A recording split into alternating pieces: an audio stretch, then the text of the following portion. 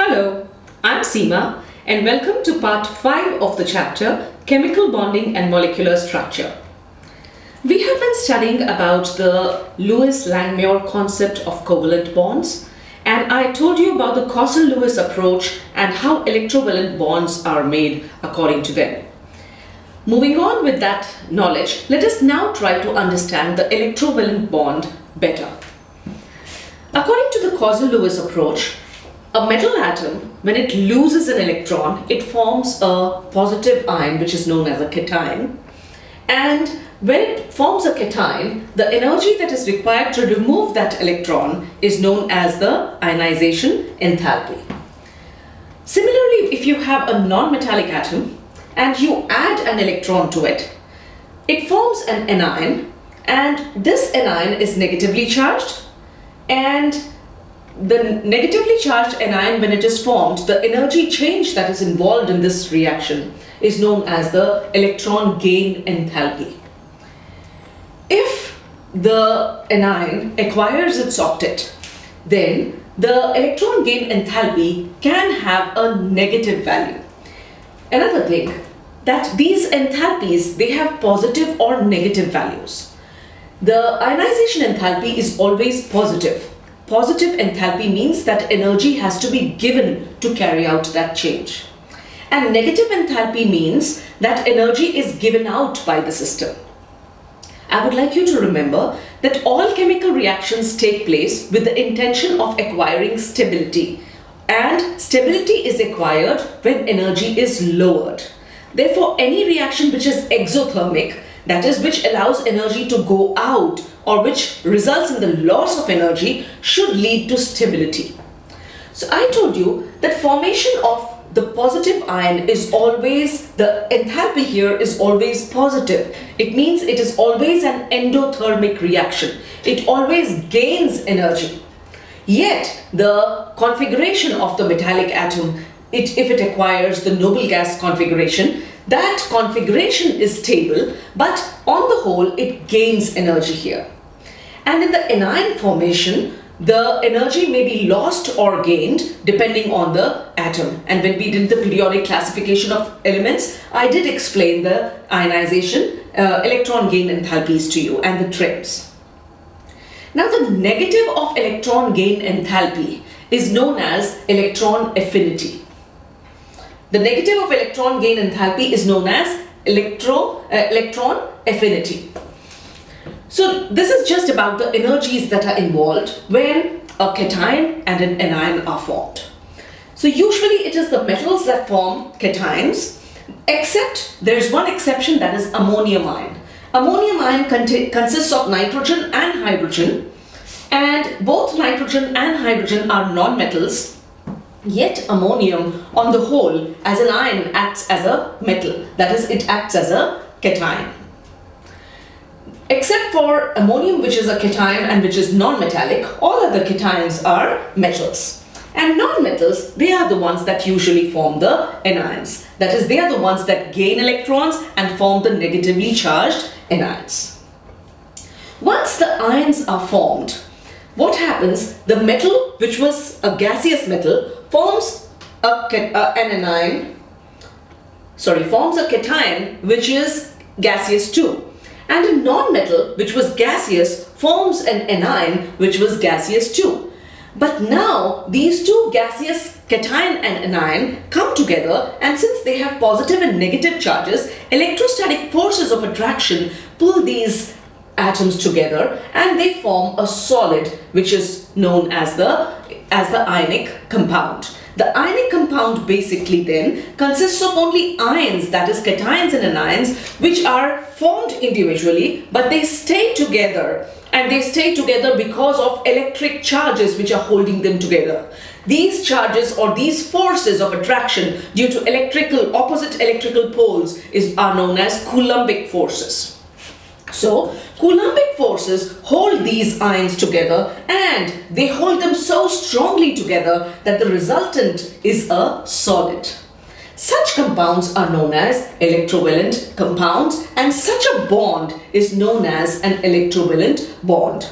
When we use the word bond, we actually mean a shared pair of electrons in the case of covalent bonds. So here, an electrovalent bond, we may call it a bond, but it is not actually a bond, because it's only ions which are staying together due to Coulombic forces of attraction.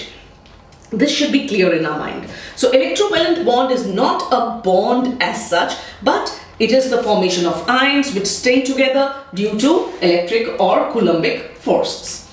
Now these electrovalent compounds that are formed, they are crystalline solids. When we say they are crystalline, they're not amorphous. They have definite structures. A crystal is one which has definite structures. For example, we wear crystals in jewelry which have definite structures. And it is because of these definite structures, the crystalline solids, they have a very distinct, each one has distinct shapes. And this three-dimensional arrangement of the ions in the electrovalent compound, it forms a structure which is known as the lattice. The lattice is basically the three-dimensional arrangement of the cations and anions in an electrovalent compound or in the electrovalent crystal. Now, what does the structure or what does this lattice depend on? The structure of the lattice depends on the size of the ions, how big or small are the ions, what's the difference between their sizes. If one is very large and one is very small, their arrangement would be different. The packing would be different. And if both are almost the same size and they're forming solids, their packing would be different. So the crystal structure, it depends on the size of the ions and the packing arrangement, that is the ratio. Do we have one cation is to 2 anions, or do we have 2 cations is to 1 anion, or do we have them in 1:1 ratio? So all this decides the structure of the crystal or the lattice of the crystal. We'll be studying the crystal lattices later, but right now our focus is on the electrovalent bond. And why do we want to know about this lattice? I'll just come to that later.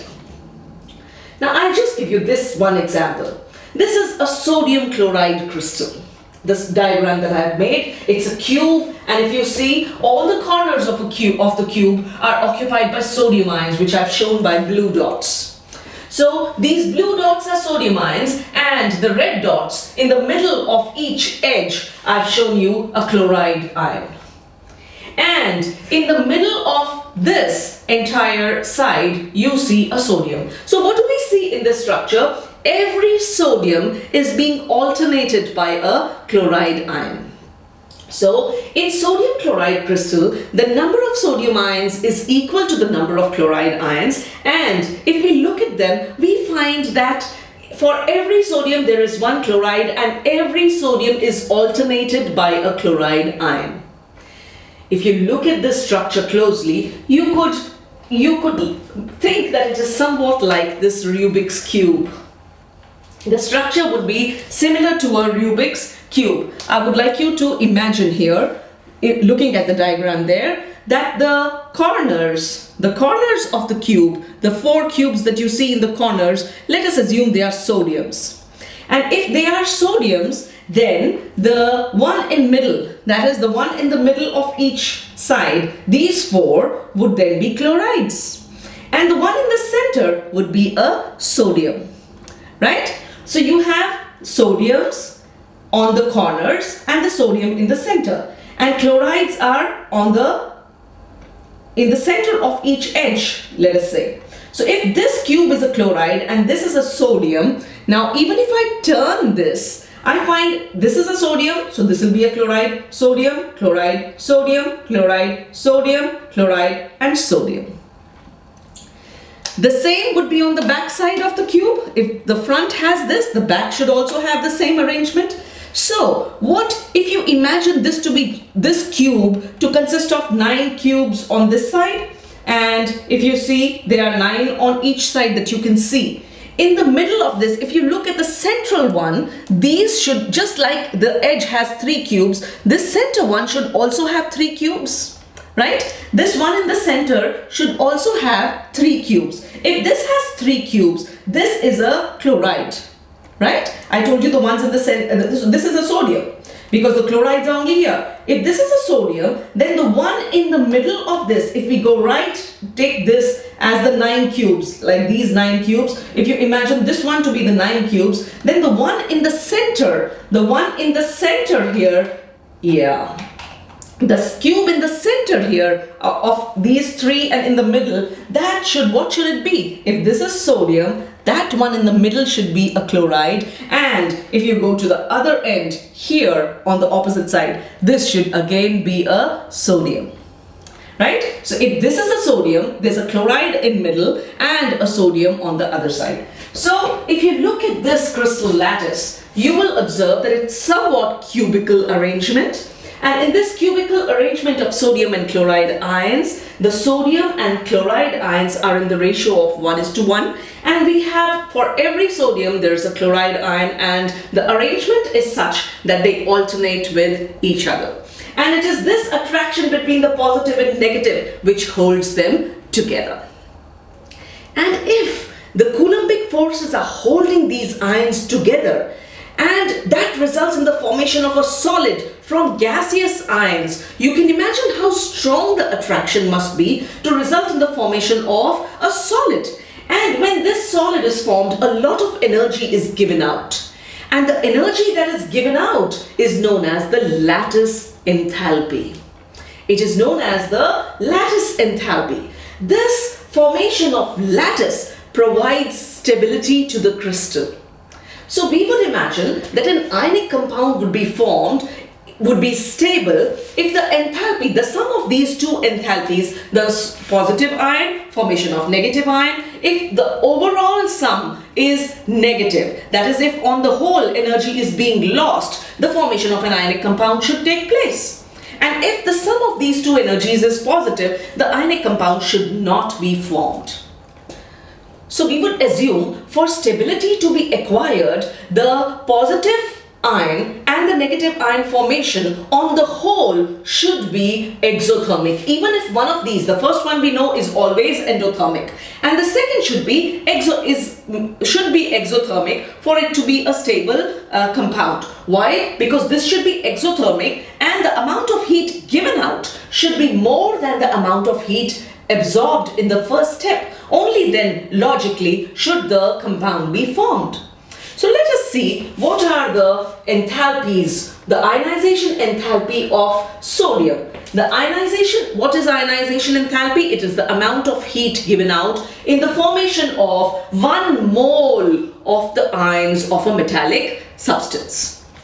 So when you have 1 mole of sodium atoms and they form from the gaseous state, to form 1 mole of ions of that substance in the gaseous state. So if we have sodium ion, for 1 mole of sodium ion to be formed, 495.8 kilojoules per mole of energy is absorbed. It's endothermic. The electron gain enthalpy is the amount of energy that is absorbed or given out in the formation of 1 mole of anions. So the electron gain enthalpy of chloride ions is negative 348.7 kilojoules per mole, which means for the formation of 1 mole of chloride ions, this much of energy should be given out. But the amount of energy absorbed in the formation of 1 mole of sodium ions is more than the amount of energy that is given out in the formation of 1 mole of chloride ions. So we would assume that this crystal should not exist because it is, on the whole, it is not leading to stability. But in the third step, but on the other hand, we should also know that sodium on losing 1 electron acquires octet, and chloride also on gaining 1 electron is acquiring the octet. So that should, according to our logic, should have been the main factor to decide it. But we find that on the whole, this energy is positive, which means that it is an endothermic reaction.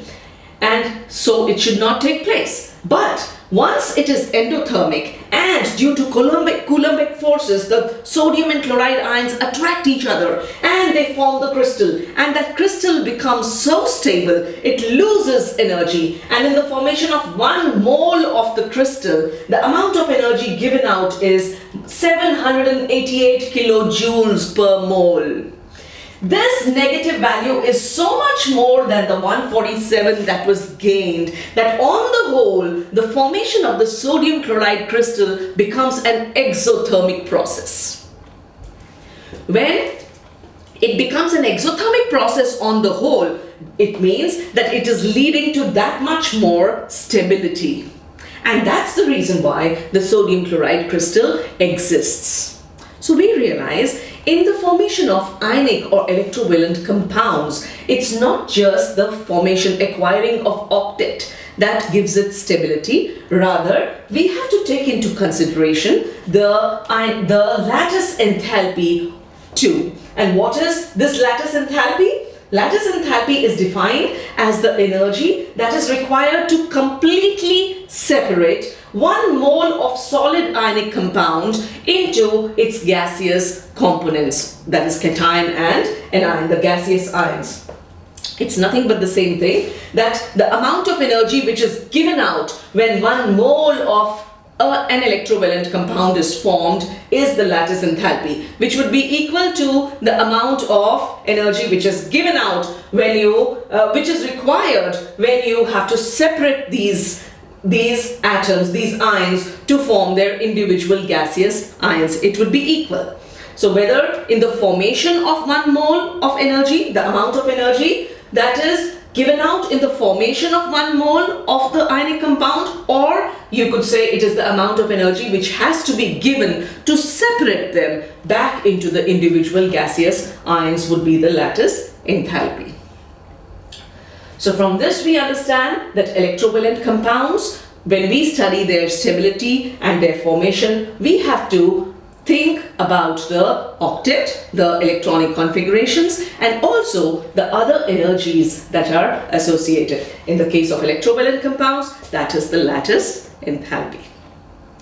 If you found this video helpful, please give it a thumbs up, subscribe to my channel, recommend it to your friends, and please keep returning for more videos in chemistry. Thank you for watching, and bye-bye.